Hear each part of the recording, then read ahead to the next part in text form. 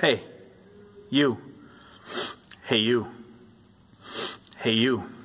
The person that's struggling with anxiety or addiction or stress or anything in your mind. Let me show you how easy it is to get over that with belief in Jesus and what he accomplished. It goes like this.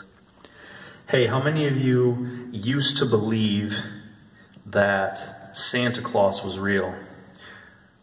Spoiler alert, I'm sorry for all of you that still believe that. Watch this, it's about to happen. So you know how you used to believe Santa was real, and then you found out as you grew up it was just a story that the culture around you told you was true, just kind of a fun thing for you to grow up in. Well, that's how, and then you decided to not believe in it because you found out something else that was actually more true, or was true, period. And the thing that you were told was not actually true. Here it comes. That's how easy it is to defeat the thoughts in your mind. It's as easy as going from understanding and hearing one bit of information to going and understanding another bit of information, like Santa's real. Wait a minute, Santa's not real. That was a lie. All right? So, hey, you're not worth anything. Hold on. I used to believe that. Now I believe something else. Jesus said I was worth him dying. Jesus said that I'm a new creation if I believe in him and follow him and give my life to him. Yep. Just changed, just like that. Gone. So that's not to say that these ideas and thoughts won't cross your mind. They won't try to impress upon you that reality anymore, because they definitely will. So the thing to recognize is that the devil, the demonic, it's never said that they have a kingdom. It is that they have an influence. They are an influence. The word says that we were taken out of the dominion of darkness and transferred into the kingdom of the Son of his love, which is the Son that God loves, Jesus. We've been put into Jesus' kingdom. Dominion has to do with influence and authority. And so what happened was, at the fall, Adam and Eve listened to a voice that was contrary to Yahweh's and proceeded to have consequences for their actions.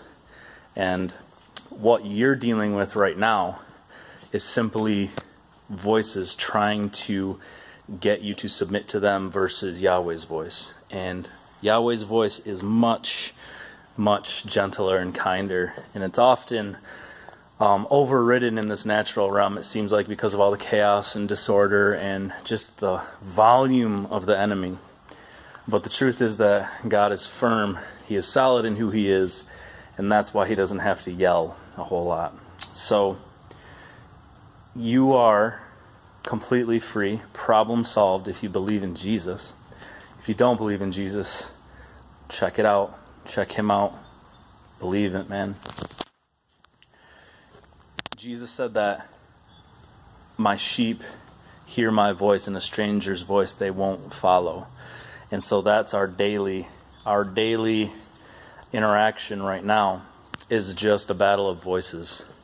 Because once you can submit to God, once you learn that the things that you're hearing aren't always your thoughts, you'll be much more free. I heard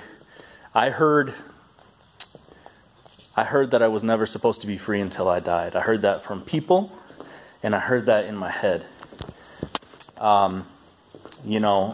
It's not often that you are told you don't have to struggle. Let me be the first if I'm the first, and I hope I'm not the last. You don't have to struggle, friend. It is completely possible to live struggle-free in that aspect. Are there things you're going to have to overcome? Yep. But it's not going to be a fight for your life situation like that. It's going to be, do I believe God is good or not? So I was told I have to struggle in life because I'm human, and one day I'll die and be free. And it's just not true. But if you believe that, you will. So start questioning some stuff you believe. Start questioning stuff you've been told by people you look up to. A lot of people have really good intentions. And here's another thing. Good-hearted people with bad belief systems are the ones that struggle. Because in their heart they want to do good, but they don't know how to. And those are usually the people that struggle with anxiety, depression, suicide, stuff like that, because they can't bring themselves to do the other things that they're hearing the devil want them to do. So bad people, like bad-hearted people with bad information, no problem. They'll just go do bad things. But good-hearted people with bad information really struggle. And so a long time ago, the Holy Spirit or whoever told me, if Satan can't pimp you and use you for his purpose, he will try to take you out by making you think you're crazy or you're worthless and have you eliminate yourself. Okay? So your strongest natural instinct, your body's desire is to live. Your natural instinct is to fight for survival.